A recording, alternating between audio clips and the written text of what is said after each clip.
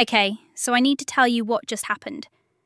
I sent the beta to 10 people, and within 24 hours, 8 of them uninstalled the app.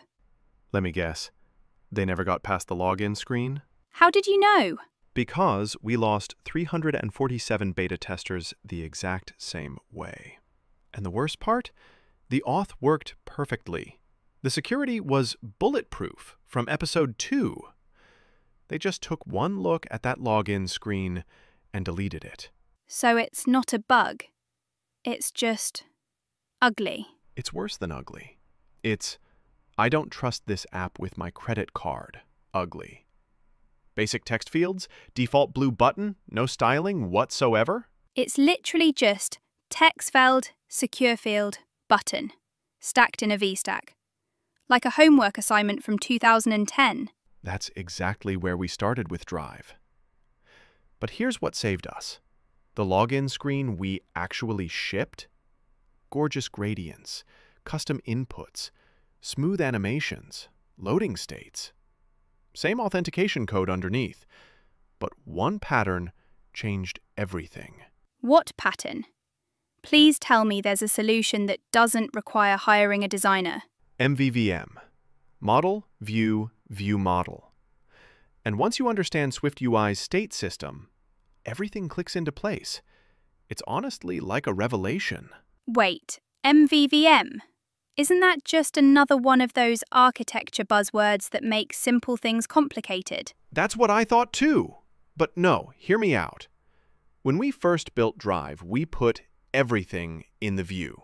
API calls, business logic, state management, all crammed into loginview.swift.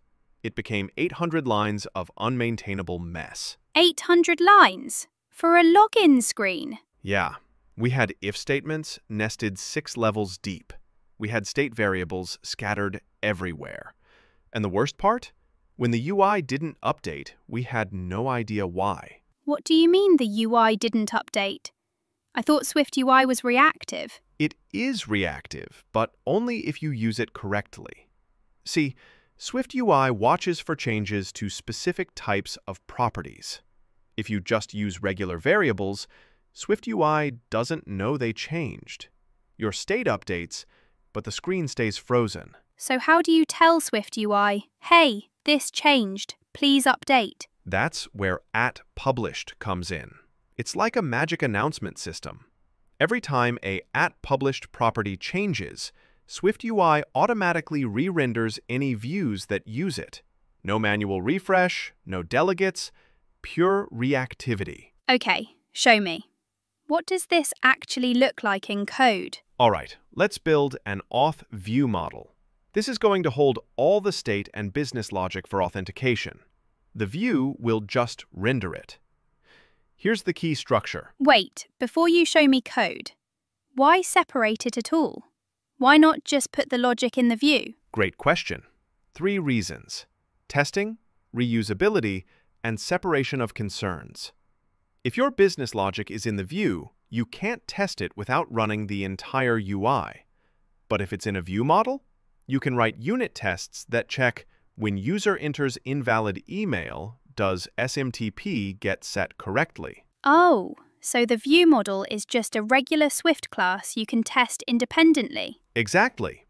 It's marked with @main_actor to ensure UI updates happen on the main thread. And it conforms to observable object so SwiftUI knows to watch it.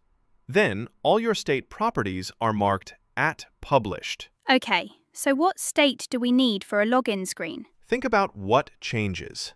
You need the email and password the user types, right? Those are @published strings. You need to know if we're currently loading. That's a @published bool. You need to store any error messages, @published optional string, and you need to know if they're authenticated, another @published bool. Email, password, emitting, ISBN, sanitize. Got it. And these all trigger UI updates automatically? Automatically. So when you set isn't Joomla to true, any button that checks that property instantly shows a loading spinner. When rrdect, the error text appears. It's declarative. You describe what the UI should look like for each state, and SwiftUI handles the transitions. That actually sounds amazing. Show me the sign-in method. Okay, so the sign-in method is marked async because it calls our Supabase backend. First, we validate the inputs. Check if the email is valid. Check if the password is at least 6 characters. If validation fails, we set SRACT and return early. And that error message immediately appears on screen. Immediately. Because error is at published, the view re-renders the second you set it. Then we set instNode to true, which disables the button and shows a spinner. We call the Supabase sign-in method in a do-catch block. If it succeeds, we set validated to true. If it fails, we set iEditor. Then we set isNose back to false. So the view just reacts to all these state changes. I don't have to manually update anything. Nothing. That's the beauty of SwiftUI. The view is purely declarative. It says, if illustrating is true, show a progress view.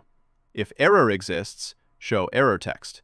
If initialized is true, navigate to the main screen. Okay, show me what the view looks like then. This is where it gets fun. First, we create the ViewModel as a @state object.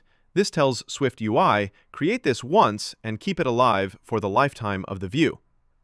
Then we just bind our UI elements to the ViewModel's properties. Bind? What does that mean? See that $sign before auth viewmodel.email? That's a binding. It's a two-way connection. When the user types in the text field, it updates the ViewModel. When the ViewModel changes, the text field updates. They're synchronized. Oh, so the text field and the ViewModel property are always in sync? Always. And the same goes for the password field. Then, our button checks inefficient. If it's true, we show a progress view. If it's false, we show the button text. And the button's action just calls await authViewModel.signin. That's so much cleaner than I expected. But wait, what about all the styling? The gradients and custom inputs? Ah, that's where reusable components come in.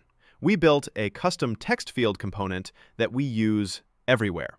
It takes an icon, a placeholder, a binding to the text, and whether it's a secure field. So you just build it once and reuse it? Exactly. We use this same custom text box in 12 different places across Drive.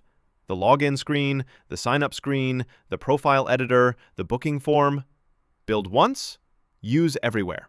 That's the component philosophy. Show me what that looks like. The custom text is super simple. It's an HStack with an SF symbol icon on the left, then either a text view or secure field, depending on the isSecure parameter.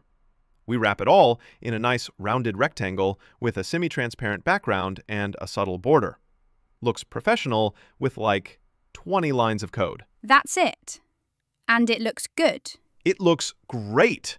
And because it takes a binding, it works seamlessly with our ViewModel. We just pass $authViewModel.email and boom, it's connected. All right, I'm sold on the architecture. But does it actually work? Like, is it fast? Let me show you. Run the app. You'll see the login screen with the gradient background, the Drive logo, the custom text fields. Okay, it's running. Wow, this actually looks professional. Right? Now, start typing in the email field. Watch what happens. I'm typing, and every character is showing up instantly. No lag at all. That's the binding in action. Every keystroke updates the ViewModel's email property. Now, click the sign-in button without entering a password. Clicking. Oh, an error message appeared. Password must be at least 6 characters. See? Instant validation. That happened because the sign-in method checked password.count, found it was 0, and set error. SwiftUI saw exec changed and rendered the error text. All automatic. That's so smooth.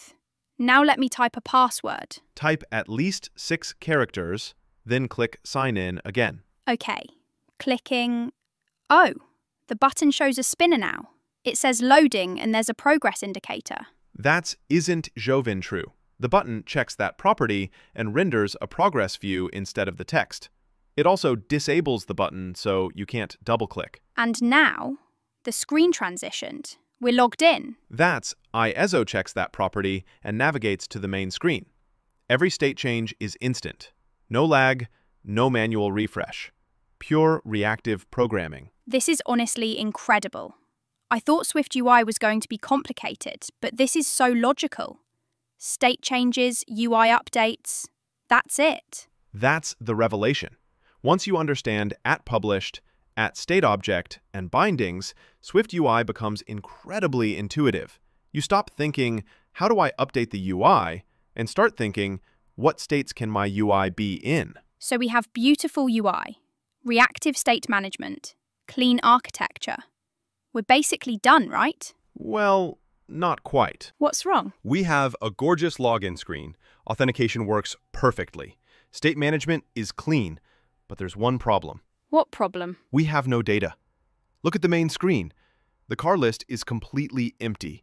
We need to fetch thousands of cars from our database, and we need to do it fast. How many cars are we talking about? Over 50,000 rows in the Supabase cars table. Different locations, different models, different availability states. BMW 320i, Mercedes C-Class, Audi A4, each with pricing, features, photos. 50,000? How do we even query that much data without crashing the app? That's episode 4, the database dilemma. And I have to warn you, we made a mistake that almost took down our entire backend. What kind of mistake? Let's just say we tried to fetch all 50,000 cars at once. No pagination, no filtering, just give me everything. And what happened? The app froze, the API timed out, and our Supabase dashboard showed a query that took 47 seconds to execute. 47 seconds. Oh my God. But we fixed it.